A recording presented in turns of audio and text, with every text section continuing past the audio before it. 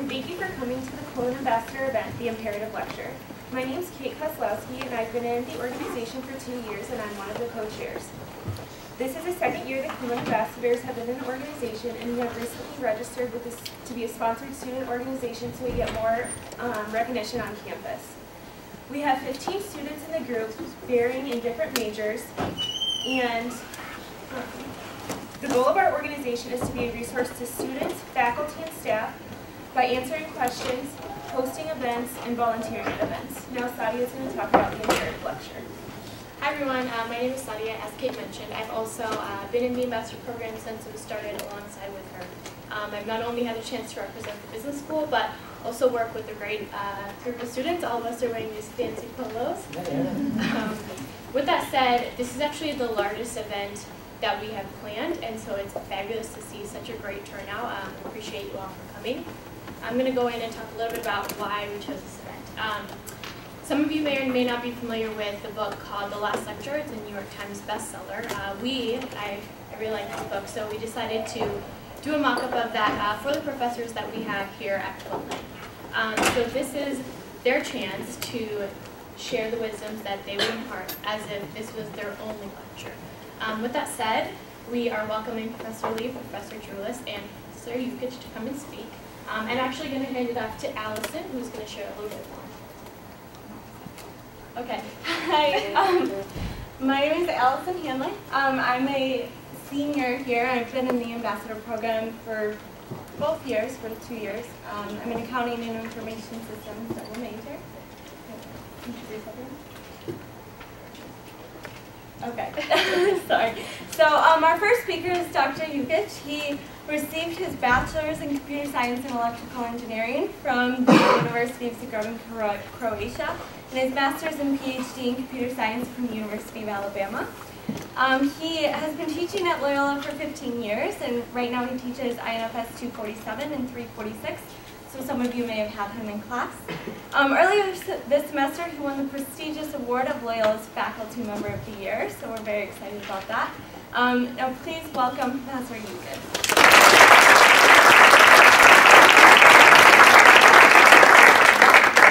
Before I get started, I really want to thank our ambassadors. What a great group of people. Thank you for your service. I know most of you, many of them are in my classes, and you're the best of us. Thank you for representing our school and organizing events like that. Every time I see you on campus talking to visitors, students around, it just makes me feel proud to be part of this school. Thank you so much. Big round of applause.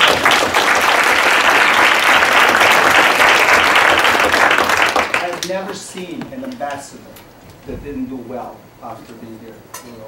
It's the best move to be an ambassador. Anyway, so I was told I have 15 minutes, so I only have one slide, and I'm just going to tell you what I think are essentials of being successful in school and career, at least things that worked for me. And, you know, trial and error. You know, learn on my mistakes. I've seen thousands of students in my career. I've seen hundreds of phenomenally successful people. I'm so proud of the students that we produce here. They do fantastic work in some of the world's greatest companies or startups or non-for-profits. It's just been a thrill to spend my 15 years here. So here's what I tell my students in my classes, and I'll share that with you here too. You know, there's how many of you have seen that uplifting speech by Steve Jobs that he gave at the commencement at Stanford? Did anyone see that? You know, certainly very uplifting. What a tremendous man talking. I actually don't like that speech. And I find that it can cause, as inspirational as it is, I think it can cause a lot of damage. I'll explain why. And in this country in particular, we are raised to follow our dream and follow our passion wherever it takes us. You know, it sounds nice, it's a good concept, but statistically it doesn't work. I would not be here if I was following my dream of playing in NBA or appearing on Broadway or whatever. you know, I don't have the right talents for it, and those are, most of us, the dreams would take us to something extremely competitive, where no matter how much talent you have, no matter how good you are, it's just not going to happen. It's equivalent to winning the lottery. I'm preaching to choir here because you are all business students here, which shows some pragmatism. But even in our area of business, there are choices to be made. I'm not saying do whatever pays the most. That's not the message I'm trying to convey here. My advice to people is to find something you're good at. You know, we all have different talents, but almost everyone is good at something. And it may not be one thing, it can be several things. Hopefully, that's something that you're good at is something that can enable you to have what I call a life of dignity. You know, one of the reasons that I came to this country, it's not so much economic, it's not so much excitement of the culture here and stuff. I mean, I've lived in different countries. I found that here I can do something that I'm good at and just depend on that and nothing else. No connections, no family background, just meritocratic life of dignity. But here's a funny thing that happens. When you're good at something, you're going to like it too. I mean, it's almost impossible to be good at something and make a living, support yourself and others around you, and to say, well, I hate this. I'm so good at it, but I don't like it. I mean, maybe, but it's not very likely. You know? So, and there's most of us are good at many things. We're not limited to just one thing. Oh, I'm only good in, I don't know, international accounting and nothing else. Probably not. Nothing against that. That's probably also something to be good at. But if you realize what are those things that you're good at, there's probably a number of good options within those fields that allow you, I mean, you know, there are realities out there. Certain things are more competitive, certain things are less. Certain things pay more, certain things pay less. You have several things that you're good at, then you can make good choices. So that would be one essential for life that I find. You know, this is one man's opinion. I'm not here telling you, here is how it is, you know, and this is just my personal observations based on watching literally thousands of people like you come through my more than 20 years of teaching and seeing who was successful and where. Next advice, I would give, seems self-evident, but I still think it's worth mentioning, is be a nice person. I will do a plug, and in February we'll have a speaker here. His name is Rex Hopke, and maybe some of you know him. He's a writer for business section of Chicago Tribune, and I talked to him and he agreed to come and talk, give a seminar. And he says, my whole life, my advice, my business, workplace advice is be a nice person. I agree with it 100%. What does it mean to be a nice person? You know, don't be sneaky. Don't work behind people's back. Don't be grumpy. Don't be angry. You know, I need to give this advice to myself every day. This is a much easier advice to give than to implement faithfully every day. But try. Don't be angry. By all means, don't be pompous, flaky, etc. There are many different ways in which you can not be a nice person. These are just some of the things that will torpedo you in life eventually, and that you will, if you have one of these properties perpetually, they will come out, and people will notice and talk behind your back.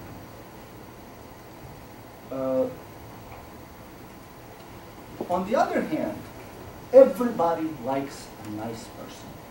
Everybody likes a nice coworker.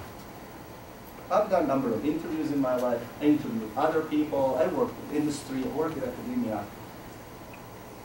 And I can tell, when I see a student who is happy, open, confident, willing to help others, just what we call a nice person, I know this person is just going to get so many more job offers than anyone else. Because everybody likes a nice person. much more than these types of properties. It's a business skill. It's not just good life skill and good spouse material and whatnot. It is gonna make you successful. In my experience and by, again, observing many, many other people, hard and smart work and follow through almost always pay off. Those are phenomenal characteristics to have.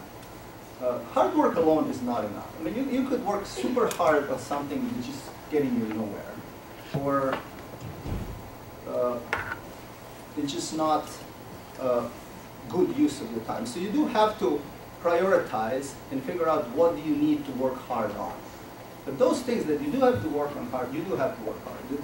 There's very little substitute for hard work in life, at least from what I've seen. You know, every once in a while, people get lucky. They're usually in this second bullet under not nice person.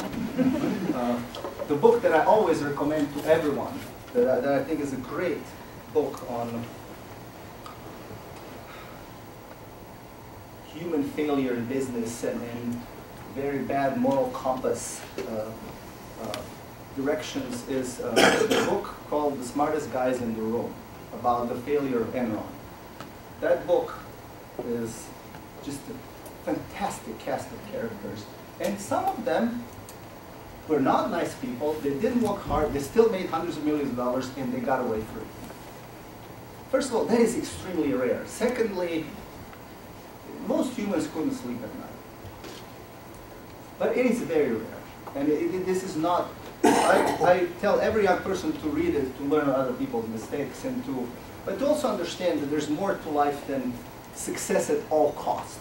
First of all, if you try it, you're probably not going to succeed. You're more likely to end up in jail or being shunned by society. But just because few people made it, it's just not a good idea. These are much better options for you. Follow through is just as important as anything else. I evaluate my students all the time. I'm always on the lookout for talent. I'm always looking. Companies always ask me for people. And one of the characteristics that really tells you a lot about a person is follow through. Did they answer my email? Did they come through with what they were supposed to? This is actually not as common of a characteristic in life as you would think. I wish it was. You look at all these grown-ups, all these successful professionals, or so they appear so. You know, this is one of the things that I wish there was more of in life. Try to be a person that follows through. And actually, which brings me to this, follow through means do what you said you would do. If you say you would do something, then do it. You know, I often, I get involved in projects, and sometimes, here's another project that seems more interesting. I don't abandon things because it would violate my bullet points. If you say you would do something, then do it. Try to, there was a great quote in the Tribune the other day. I mean, your word and your reputation is all you got. I mean, if you don't do what you said you would do, if you don't follow through, those are the ways to undermine your credibility. And then people will think you're not in the boat too. As, it can demote you in people's eyes. When it comes to presentations, this is a very important thing. Almost all of you will present things. Some of you may end up being teachers, some of you will have to present for a living, you will be, public speaking and presentation is a fact of life, especially for business schools. I got this advice very early in my career, and it's one of the best things I ever heard. Talk about what you know. When you're making a PowerPoint presentation, okay, this is something simple, but you may have to make 100 slides and stuff. Don't ever put anything on a slide that you're not 100% knowledgeable about. Doesn't that sound like common sense? I go to so many conferences and presentations. More often than not, I hear a person, you can tell they don't know what they're talking about. I'm like, who made you put this bullet on? Where's this bullet god that says this must be here? And then you're like, they're reading off the slide, they're looking at their note cards. Look, put one bullet on if that's all you know. Just talk about that one thing that you know about. You know, you don't. At my first job interview, that was for a serious job, I was all. I went straight to school, so I already had I was finishing my PhD, and I got all prepared. This company was very prestigious, and I still thought I would be a teacher, but I still wanted to do a good job, and I prepared myself. And then the guy, first question was, tell us about your research. I'm like, this is going to be very easy. Because there's no way you know anything about it, and I know everything about it. So I just rambled on for a half hour, and they were like, okay, I mean, you know, when you're in a position to talk about what you know, you're in the best position there is. Now, when you're presenting, you're making your own presentation. So, you talk about what you know confidently. Now, another advice that I like to give my students is, if somebody asks you about something you don't know, you know what's the best answer? I don't know. That is a much better answer than, or, I don't know, but I'm sure I could learn it easily. Or, I don't know, but I would love to know more about it. That is much better than fumbling and mumbling. In my field, this is extremely common. I mean, information technology, there's a lot of snake oil people in our field, and terminology changes all the time, and everyone is, there's a lot of posture, there's a lot of, hey, do you guys do anything with Hadoop? And they're like, Now no one's going to admit they don't know what. I've been at conferences with 100 people in the room. I don't think a single person knows what this word is. Including the one on the stage. Actually, one of my favorite memories from early going to the conferences, I used to be a lot more naive. I used to think everyone knows everything. I used to think everyone read these bullets.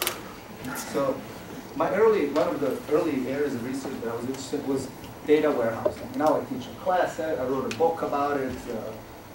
Now I know quite a lot about it, but I didn't at first. So I went to this conference, and there was a session on data warehousing. There was this PhD student presenting something about corporate adoption of data warehouses. And this was very early. Data warehousing is a relatively new field, so I'm like, oh, I'm so eager to hear this. This is going to be awesome. And this is from one of the top PhD programs in the country, a very famous public university that I won't mention because it's going to be very embarrassing now for everybody. Corporate adoption of data warehouses. So this guy puts these nice shiny slides and says, we will discuss now, we have interviewed 20 Fortune 500 companies about what they do with data. And I innocently raised my hand and I said, for the sake of the audience, because this is a very new field, could you start by defining what is a data warehouse? And the guy just stared at me like, well, that's not the topic of this. It's not a technical paper. Our focus was not on what he was basically saying, I don't know what a data warehouse is, which he doesn't. I don't think he knows to this day what it is. This was one of those papers. I heard the term, I'll do some surveys about it. It'll sound great. Replace data warehouse with big data. That's the newest term.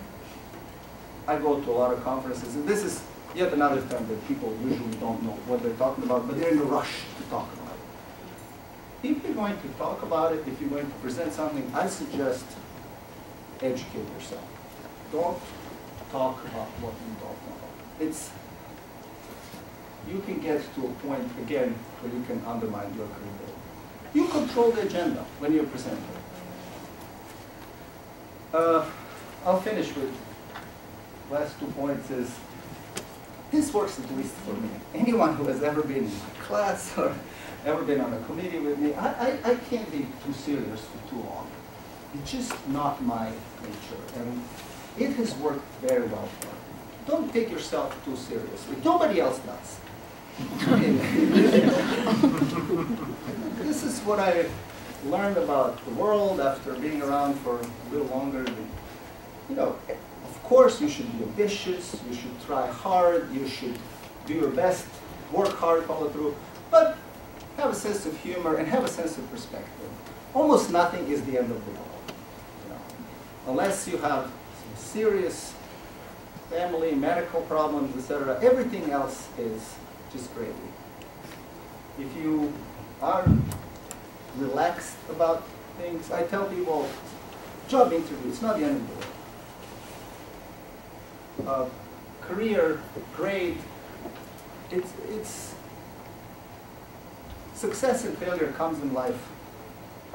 There will be ups and downs. It's much easier to deal with it if you just don't take yourself too seriously. When you take yourself too seriously, you're also, you know, treading on this.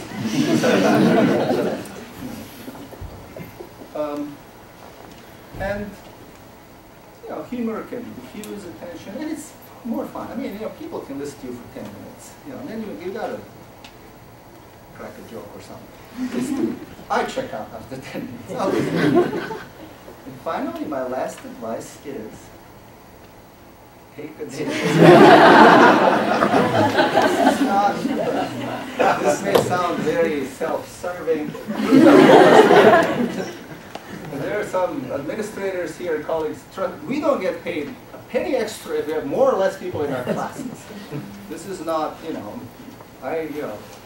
but for you who are business students, and all of you are, I have never seen a major that's not going to really advance their career by taking a database class. We have a wonderful undergraduate database class which will teach you, and many of you have taken it. I see half of you here, some in my class, but it will add, today's world of business is a data-driven business. And that's just it. There's no question about it, there's no debate about it. It's just what it is. And you don't have to be an IS major, any major, HR, accounting, marketing. You will deal with data, and here at Loyola you have a unique opportunity to become what I like to say, data connoisseur, or data whisperer. You will get data. I mean, dealing with data, what we teach in our database class, SQL, data modeling, etc., this used to be something specific to people. This is like Excel was 20 years ago. Everyone now, it's over. I mean, can you get a professional job and say, you know, I don't know Excel? Very difficult. More and more is demanded of you as young professionals entering out there, and dealing with data, understanding data, really being comfortable with it is a must.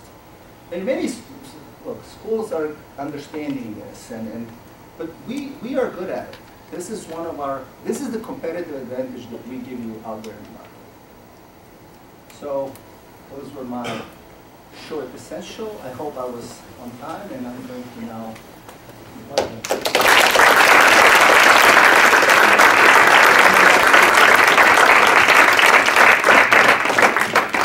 Thank you. I didn't mention this earlier, but I'm going to ask for everyone to hold off for questions until later. We're going to have a chance to eat, and you guys can meet everyone that's here today.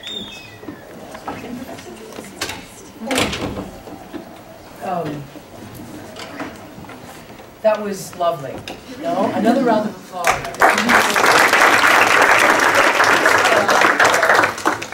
I really am grateful to the ambassadors for the invitation. It always means a great deal to me when students invite me to these things. I'm very touched. I mean it. And it's high accolade indeed to be the only Czech. Esteemed colleagues, really, truly. It means a great deal that I'm in this group of company. Gentlemen, I salute you. I don't have the dignity and grace of my colleague Nenad. I am more of a glass-chewing Balkan creature, right? But I am a woman, the mother of all mothers, actually. And so my advice is going to be a little softer. My advice is a little more humanistic, it's a little less serious, it's a little less about business, and a whole lot more just about life. And it's important for me to start this out by telling you that I'm a product of Loyola Chicago. And I get kind of, weepy when I think about you guys. And my own 2 idiots that are studying here as well. I'm my 4th year. This place taught me a great deal. It taught me how to think, how to write, and how to stand up for those that can't stand up for themselves. And that to me is the cornerstone of a social justice Jesuit education. So don't take those things lightly. And focus as much of your energy to the curriculum and the classes that enable and channel that concept of social justice in your personal and your professional lives. Because when it's all said and done, and you're being taken to the cemetery, you're not going to woefully regret the money you didn't make, or the promotion that you didn't get, okay? You might, God bless you, that was cute. You might regret not knowing yourself really intimately and honestly, and not knowing everyone around you. It's not just because some dead Greek told us to know ourselves. It's about really, the adventure, the journey of your lives, and not getting so consumed by the stages, and being a little more flexible, and looking at the people around you and getting to know them as well. Because, life is a series of exchanges, and you never know the stranger that you're going to meet might just be an angel that enables a dream. And it's happened to me over and over again in my life. And sometimes the most innocuous, ridiculous corners of your life open up extraordinary opportunities. Be open to that. Be smart enough to be lucky, and be wise enough to take pause and know what's going on around you. Because part of knowing yourself is also knowing when to settle. And in life, love, or work, knowing when to settle is sort of the elixir of compromise. And we live in a very polemic world. You kids have been weaned and raised in an environment of profound sort of polemic politics and economics and these cultural and economic and political divides. It's us against them. It's the physical world, the economic world, the natural world. Life's not quite that black and white. It's much more hued and textured and grayscale. So compromise is an important thing in business especially. You're going to constantly be dealing with people you'd rather not be dealing with. But knowing how to negotiate with people is an important characteristic. And it's equally important to know how to fail and not fear pain. Not just because you won't be able to fully appreciate pleasure, right? But not fearing pain and failure is an important part of your character building. It builds character when nobody's around and looking. Sometimes those worst things you can't even imagine how you're going to survive them, right? You do. You always do.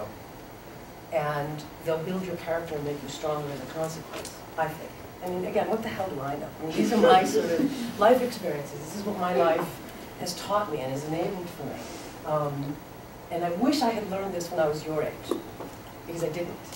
Learn the importance of solitude. Learn the importance of taking 15 or 20 minutes out of cacophonous, really busy days and just breathe and take it all in.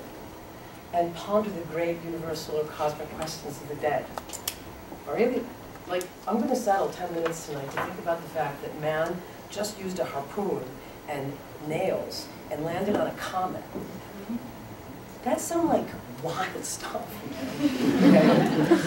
Or that Google has an army of robots that they're preparing for battle in a NASA research plant. These are important things, and sometimes, it can be as heady as that, or it can be, what do I want to eat tomorrow? Okay? Just breathing is important. The pace of life is so fast, it's so cacophonous. Slowing down is relevant, and I didn't do it early enough in my life. I wish I had.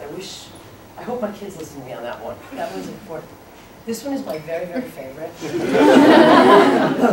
I hope you all take it to heart, because you don't sleep enough. study after study after study, validate that we don't sleep enough. We just don't sleep enough. And the endorphins are running at different levels at your age versus at my age.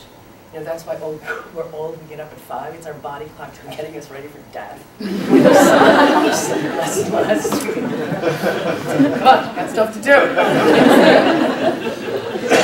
It's peak, you know, your serotonin's peak at like midnight, right? Just go to sleep. I mean, I could sleep right here, right now. I could go into an MRI and sleep right now. But it's important, okay? I mean it. Embrace randomness, paradox, and change. I'm a big sort of fangirl groupie of Nassim Taleb. I would advise and recommend that you read all of his books, from The Bed of Percussus to Anti-Fragile to The Black Swan. Go out right now and buy yourself some Taleb, because what Taleb is basically telling us is that the world is going to constantly be changing. The only constant in business is change. And you can count on that. You can count on very few things in business, but you can count on change. So embrace it. Be ready. Be flexible. You know, your generation is going to go through 8 or 12 careers they're projecting. You're going to have to adapt to entirely new chemistries and entirely new global realities. So randomness is important, and change and flexibility should be your friend and not your foe. Never underestimate the stupidity of other people, okay? Or the most universal human emotion, which is greed. We all have it. We temper it, you know, to some extent, but never underestimate, in business especially. And I'm a marketer. I mean, I grew up in the agency world, which was not a world of nice people. It was a world of great creativity and great spontaneity and, you know, great fun in the 80s. But that was a long time ago, when dinosaurs walked the earth and we actually had budgets. And we could produce things that were creative and wild and experimental. Just never underestimate, and trust your radar. This one is really about trusting your instincts and remembering what your mother and father taught you. Because if it doesn't feel right, if it doesn't smell right, if it doesn't act right, it probably isn't right. So just kind of protect yourselves a little bit. Protect yourselves a little bit. Professor Benton. I know. I haven't seen this many people in class. That was great. How was your dad? He looks like Indiana Jones, too. Surround yourself with simple things and complicated people. I think we're seeing the consequences of that in our global economy. You know, a little too much McMansion going on. Big fat houses that were empty, we couldn't furnish them with cartoon-shaped furniture from Pottery Barn because we've over-marriaged ourselves. But just like simple stuff. Simple stuff, complicated people. People that you could argue with, people you debate with, people that make you better. You know, there's an expression in Greek, my mother used to chant it like a monk when I was a child. Show me who your friends are, and I'll tell you who you are. I'm sure all of you have some manifestation of that in your own upbringing. But just surround yourself by hip, cool people that make you more interesting and challenge your opinions, okay? Learn how to eat right. If you can't pronounce it, don't eat it. Seriously. You know, learn to cook early.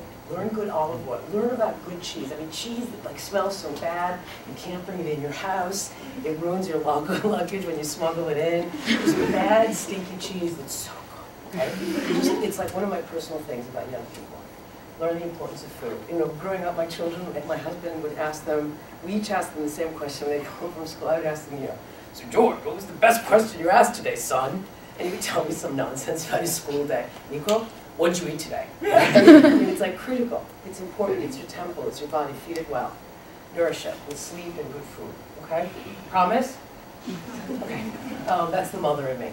Give back anyway and as often as you can.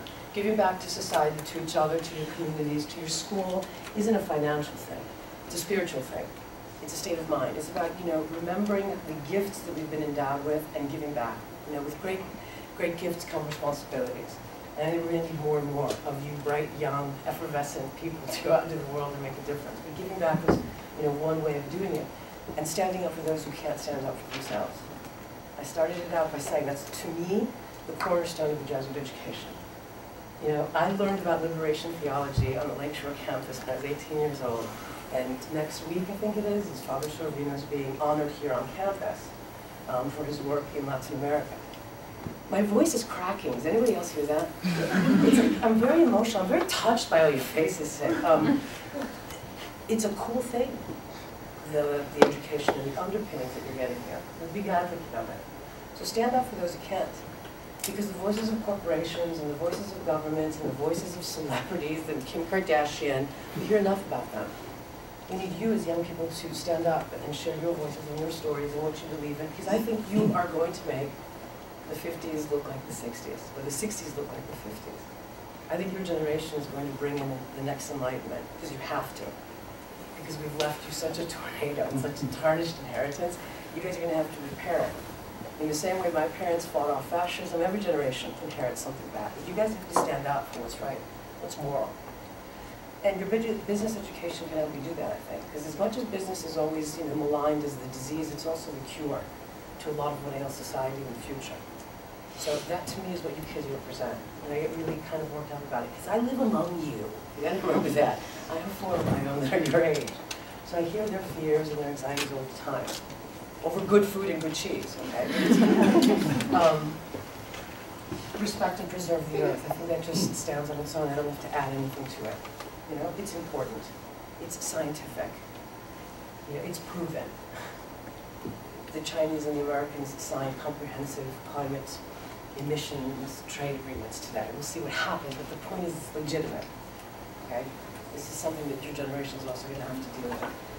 Read voraciously every day, anything you can get your hands on. Read good books. Read the Western and Eastern canon.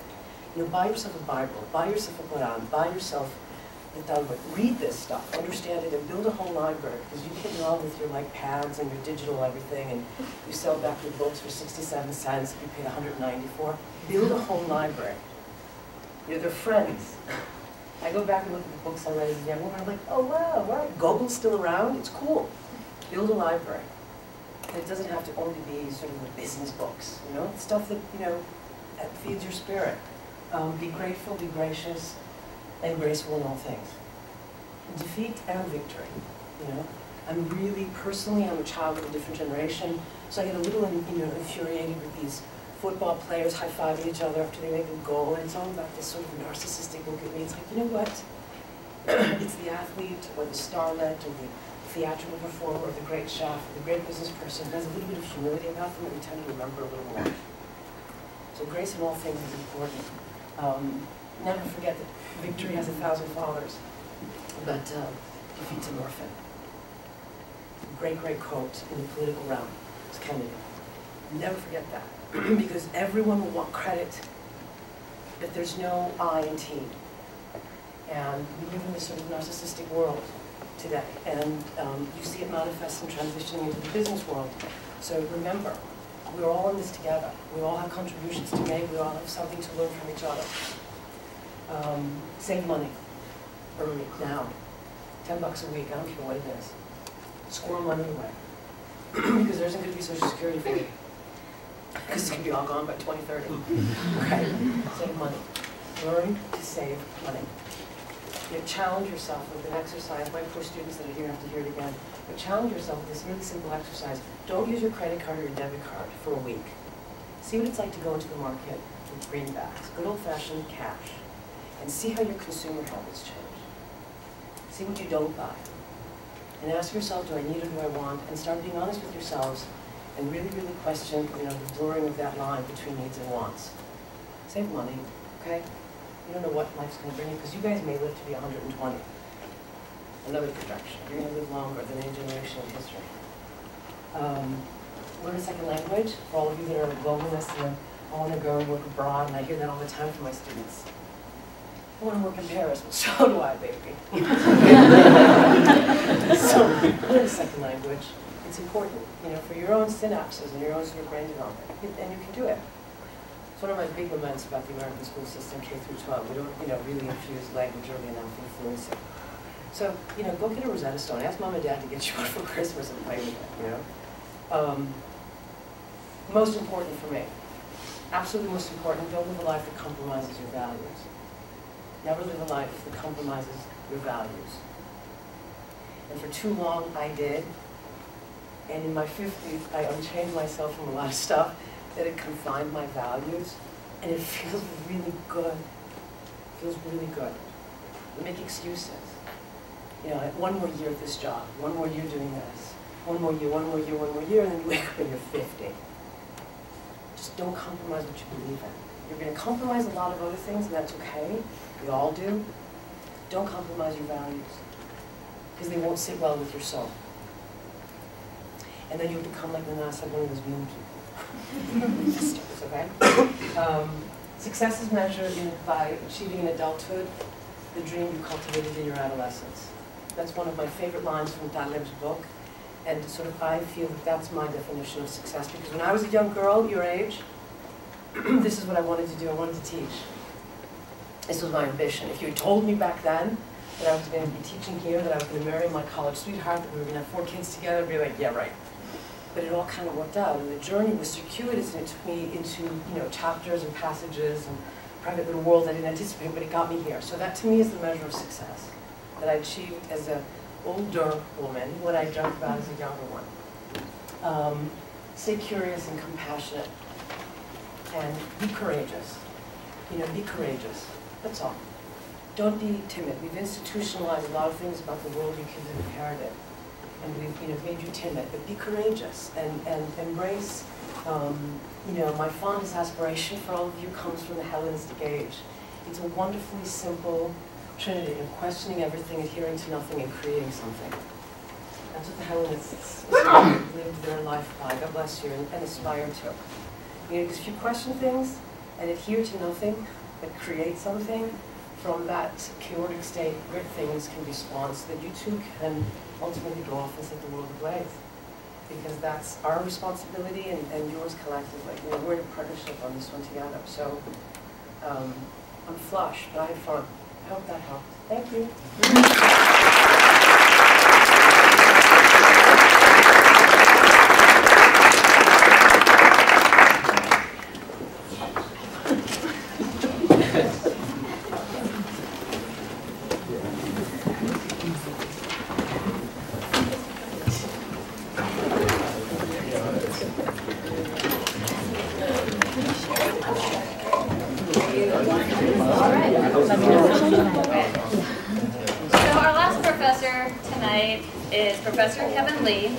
He received his MBA in Finance and Marketing from Northwestern University.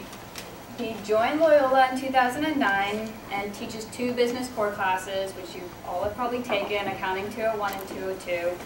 And he also teaches upper level classes, Accounting 301 and 400. Along with being a professor, he also is currently the Vice President of Footprint Retail Services. Early in his career, Professor Lee worked at Marsh, Ernst & Young, Omni Group Company, and Young Innovations. Please welcome our final speaker, Professor Kevin Lee. Thank you. Got to tell you, this is a tough act to follow. I mean, you think about, I knew this was going to happen. You got the Professor of the Year and then Eve. So I'm going to take some of the advice that I have received, right? And I think that I'm going to take some of the advice which was present what you know. So I'm going to really focus now on balance sheets and how they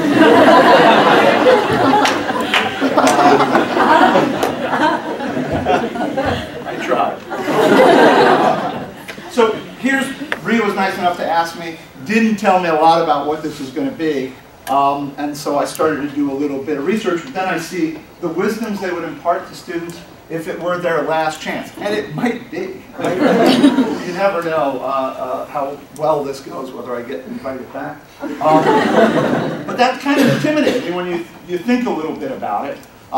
This was based on the book that you mentioned, so of course I flip on and I watch the video of this guy who, you know, is giving his last lecture. I mean, he is literally going to die in the next couple of months, and I'm watching this and I'm going, wow. And I have to follow those guys. So really incredible. Then of course my wife walks by, sees it on the screen and says, oh yeah, that guy was on Oprah. I'm like, come on. How bad is this going to be? So I thought, okay, I've got to come up with some advice for you guys, right? And so I started to think, well, where did I get my advice, and maybe what advice have I given? And so I thought a little bit about this. And I thought about my dad. He never gave me any advice, none, because he modeled it. He worked his tail off. Came to this country, worked his tail off, found my mom back in Ireland, brought her here. She did the same thing. They didn't sit me down, and we didn't have the dinners that I try to have now with my kids and impart wisdom and advice and all that kind of stuff. He just worked. And there's something to be said about that. So not a lot of words to talk about there that he gave me, but I thought, all right, something there. But I got to tell you something else. So I thought about, like, Yoda. That's some great advice that he's historically given, right? Do or not do, there is no try. That seemed pretty deep, but it's Yoda, and it's kind of fake, so I didn't think that was it.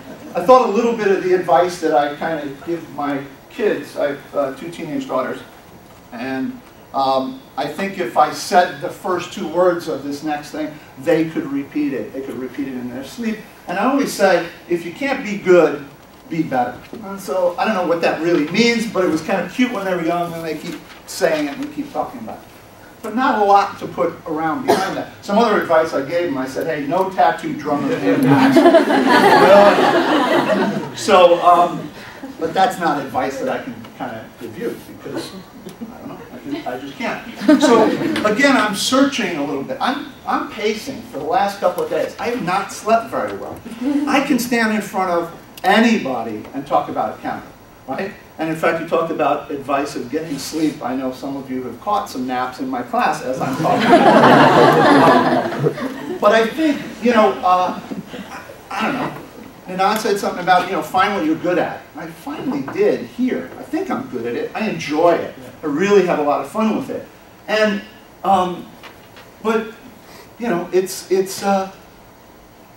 where else is this advice, right? This is tough. This was tough for me. I sell for a living. You know, you mentioned that I do some other stuff. I get in front of big corporations regularly. Next Thursday I'm in Jersey for a day. We're presenting. We're in the Final Four. I love that stuff. I think a lot of the advice that both of them gave you is stuff I didn't know I do that, but boy, I feel pretty good about myself because I do that. I think people, customers I see, think I'm trustworthy, and it's not because I'm trying to be, you know, and saying I'm trustworthy. I'm demonstrating that, and I think that's a big, big deal. So again, how do I find some advice and think a little bit? And I'm stressing over this, and so you know, I see even Matthew McConaughey is like giving advice, like the 10 moments that changed my life. I am at the supermarket checking out, and there he is staring at me with a shirt on. And I'm thinking, come on, how is this going to... So then, of course, I was fine. Calm down with the beer. And so there's this beer, and it says, you will never get back to 5 seconds. Where is this advice? Like, where and what can I do? And so it just, I got to tell you, God's honest truth, it's been 3 days of kind of waking up in the middle of the night. I kind of went for a long walk last night, thinking a little bit about this, and had a big presentation. I just kept throwing it away and kind of rewriting it. And I think I kind of came down to a couple of things. So, listen. Not necessarily to me, right? But listen. Kind of be in that moment. Hear stuff. You know, we're all talking about advice we wish we had given our younger selves. Man, I'm much better when I just shut up once in a while. I really am. You probably, some of you who sit in my classes don't know that, right? Because all I do is talk, right? But I think it's really important to just shut up once in a while. Hear what the other person is saying. Hear what's out there. Hear the quiet. It's kind of nice sometimes. And it's that ability to kind of listen, to truly listen. There's so much noise. So much noise. I make it. My wife makes it. My kids make it. TV there's so much noise. And you got to filter through all that stuff. You will do well in life if you can figure out what the core points are. Again, I sell. And when I ask, and I put together 100-page presentations of stuff I know and know cold. and I walk into most of the presentations that I give, like I will this Tuesday, or next Thursday, I should say. I probably should book the flight. I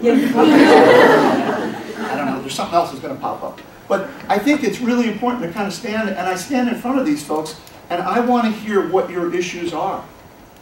I'm not here because I'm smarter than the other guys. I'm not here because we're a better firm than the other guy. I'm here because you have an issue, and I want to understand what that is. Right? Are you looking for a better price? Then I can address that one way. Are you looking for better service? Then I can address it a different way. So I really take the time, and it's taken me a long time. My wife would say, never listen, and she's probably right, unfortunately. So I got to do a better job of that at home. But I do think it's incredibly important to just shut up once in a while and listen. Really hear what the other person is saying. Really hear what is out there. That will make you better. That will make you better. So I think that's an important one. I also think this. You are your experiences. I don't care if you have a 4.0. Don't tell my daughter. All right? I don't. What I care about is, are you that nice person that I want to work with? I'm going to spend way more time with you than my family. Right? I better like you. I better like you. Life's too short. I've worked with a lot of torturous people in my past, no doubt about it. I'm fortunate right now. I don't have to do that. I can walk away. You won't have that benefit early on, and you got to figure out how to extricate yourself from those types of things. But you are your experiences, and that's what I would hire, and that's what people will hire. Not your GPA, not who you know. I can get you in the door of some places. That's what I say to my kids. But that's it. So somebody's going to help you along the way. That's wonderful. If they can, that's awesome. But the fact of the matter is, you've got to prove yourself. You have to show that you belong there. And the best way to do that is through your experiences. All right? It's what you know. It's who you know. It's how you make decisions. People are going to pay you for that. That's where you're going to find some success in the business world. They're paying you not because you can do a balance sheet better than somebody else. Boy, oh boy, that would be torturous to do that all your life. It really would be awful.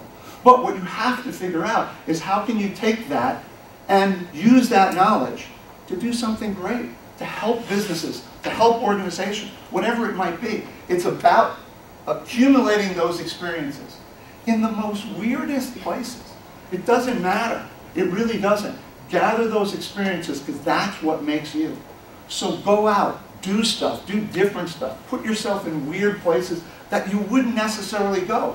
Come to lectures like this. This is awesome. I'm so glad I came to this. Right? There was a point there when the flash drive wasn't working and I'm thinking like, I wonder what excuse I can say.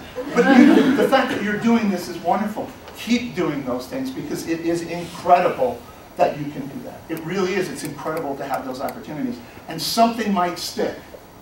It might. You know, as a teenager in college, not a lot of stuff stuck. But it's coming back to me. And it has come back to me. And I think that's incredibly important. The more you can stick in there, eventually some of that will become incredibly valuable. All right? So I really do think you are your experiences, so make them worthwhile. Do as much as you can. It's a great world out there. So I kind of need your help. I need your help a little bit. A couple of things that I kind of jotted down as I was listening to my esteemed colleagues, and I'm fortunate to say they are my colleagues. I'm so fortunate to be here amongst all of you. It is great, man. It really excites me when somebody asks a question in the class. It blows me away, because sometimes there are incredible questions. Even the bad questions are pretty good. Because somebody's starting to think a little bit, and I love that. And so to questioning everything, I think that's really, really exciting to me. So I think, you know, I jotted down a couple of things. Whatever you do, do it well. Right? Care. Care. If you're going to show up, care. All right? And I need your help, because I got to do that. Right? Sometimes I'm running late for that class, and boy, oh boy, I'm a couple of minutes into it, and I'm really mad at myself. Because I didn't care enough to get there earlier, to get there on time, to give you what you deserve, to show you how it matters to me. Boy, that's terrible. And I got to do a better job on that. So when I'm late for class, let me know, right? And don't feel ashamed by that. You're paying for this, and I want to be there, and I got to be better. But you get lazy, right? Or you get tied up in the million things and the complexities that we have as our world. They pull us the wrong way. Got to care, and care about what matters. You're here, you're spending a lot of money, somebody's money, right? Care, really care. Accounting, who wants to be an accountant? Not this guy, I'm not anymore. But I teach it, and I think there's an opportunity, whatever your function is, that this matters, that database matters, right? That marketing matters, that all of these subjects matter somehow. Your job is to figure out how it matters to you. So care about that. It is incredibly important. And I'm going to put my last point up there. Sell. Sell. You are always selling yourself. Always. Always. Every interaction. I think we all get lazy about that. But it's every interaction. The fact of the matter is, sell. Sell yourself. Sell your experiences. You have to have that idea, that aura of you that you want to close the deal. You want that job. You want that grade. You want to meet that person. You want that experience. You want to learn those things. And the only way to do that is to sell. You are always going to be selling. If you're an HR major, you will sell. If you're a sports management major or a marketing major, you will sell. You will always sell. I'm an accountant, or a former accountant, that sells, right? You will always be selling. Had I had those experiences, had I had that understanding, I think earlier in my life, I think I would have moved up the ladder faster. I think I would have found more opportunities for myself. And it took me a long, long time. It took me a long, long time, probably into my 30s, to realize it's not just what you know. It really is how you present it. For presenting well. It really is how you are able to have knowledge, know something of value. And it really is about selling that. There's value there. You have it. Continue to grow on that stuff. And I thank you for the opportunity. Appreciate it.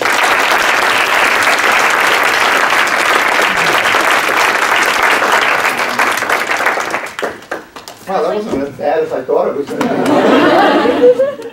Now I am getting sleep tonight. I would like to thank you all for coming to our first event and invite you all to join us for pizza, which is located outside here, where you'll have an opportunity to either talk to ambassadors and also meet the speakers. But let's give one more round of applause to the fabulous speakers.